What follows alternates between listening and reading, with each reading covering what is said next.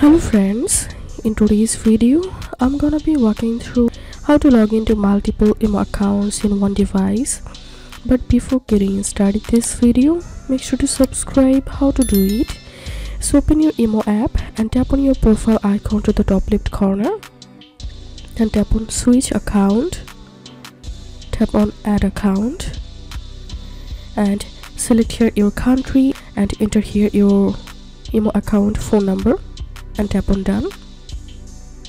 Tap on OK and enter here your account name. Tap on done